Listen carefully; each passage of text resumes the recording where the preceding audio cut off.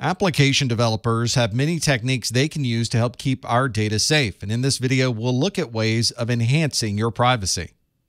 One way to use your personal data without actually using your personal data is through the use of tokenization.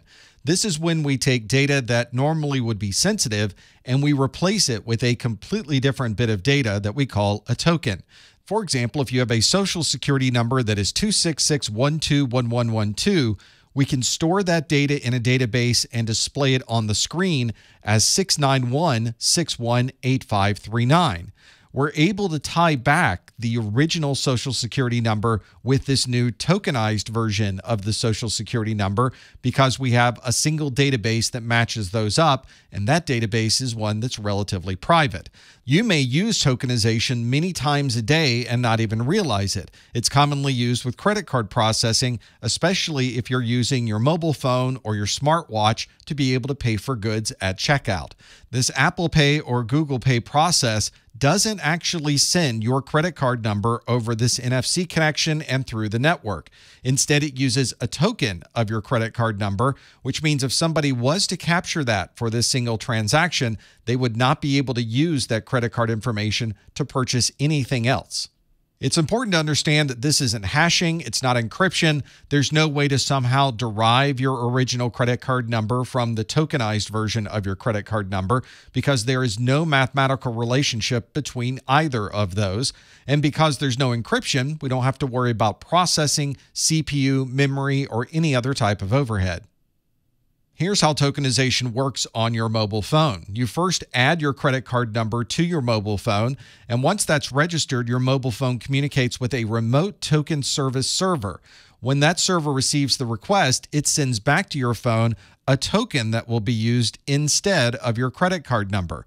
That token is then used at a store when you check out using near-field communication, at which point the server's merchant payment processing server is going to send the validation to that token service server.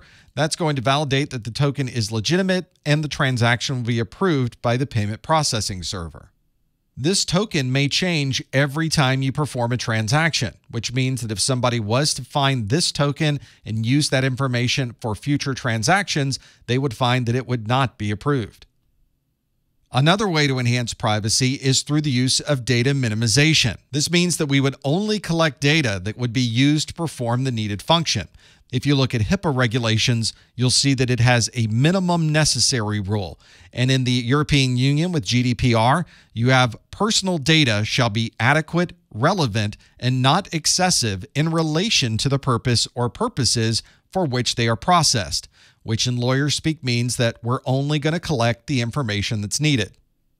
This means if you're on a registration page or you're paying for something online, it might ask you for a telephone number or address. And the question would be, is this information required to be able to perform this transaction? If the credit card verification doesn't require this information, then we may have the option to remove that from the checkout page. If you work for an organization, you should first only have access to the data that's necessary to perform your task, and you should also be restricted from browsing through data that has nothing to do with your current tasks at hand. There are many hospital workers who have been fired for looking through medical records, which normally they would have access to, but in this case, they were looking through the medical records of a celebrity who might have been checked into the hospital. One way to protect data is to simply not display it. This is called data masking, and it's a way to obfuscate data in a way that shows the data exists but doesn't allow you to see any of it. This can protect your personally identifiable information, your financial details, or anything else that might be sensitive. It may be that the information that we're viewing does exist in its complete form inside the database, but it's only displaying part of that data to us on the screen or on a piece of paper. The control of exactly what's displayed on the screen or on the piece of paper is usually controlled by the permissions of the person using that application. There are many different techniques for masking data. You can shift data from one place to the other or shuffle numbers around. Or in the case of credit card receipts, we can mask out the data with some asterisks and only show the last few numbers of the credit card number. There may be times when the data is protected by not displaying anything associated with that data, and we refer to that as anonymization.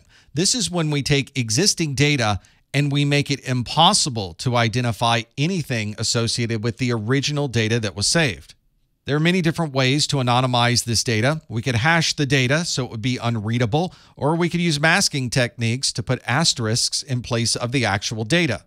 We can also anonymize some data, but leave other pieces of data in place, especially if we want to perform some type of analysis. So if you want to analyze customer purchase information, you could remove all of the customer details, such as their name, their address, and their phone number, but leave the information that was purchased. So you can analyze what products were purchased, how many, what the total was, and what the sale date was.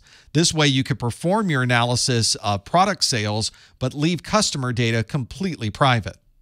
Another important aspect of anonymization is there's no way to convert back to the actual data once the information has been anonymized. It's stored in the data with these hashes or with this masking, and we have no way to convert that back to its original form. If you need to have some type of data protection but still maintain the statistical relationships between the data that you're using, then you'll want to use pseudo-anonymization or pseudonymization. Unlike the anonymization we looked at earlier, pseudonymization has a way to convert the data back if we need to provide it for other processes. This means we might see one thing on our screen, but the original data would still be available in the database. There are many different ways to implement this style of data protection. One of them is to present a different name on the screen each time a record is accessed. So a record that's associated with my name might show the name Jack O'Neill on the screen. And if the record is accessed again later in the day, the name might be Sam Carter. And if someone accesses that same record later that night, they might see the name Daniel Jackson. All of those refer back to my name, but they're different each time that record is displayed. If you need to maintain consistency each time this particular record is accessed, then you might have a consistent replacement. This means each time someone accesses a record that has my name in it, it will instead constantly show the name George Hammond. It doesn't matter who brings up the record or how many times, that same relationship will always be in use, and that will be the only name displayed on the screen.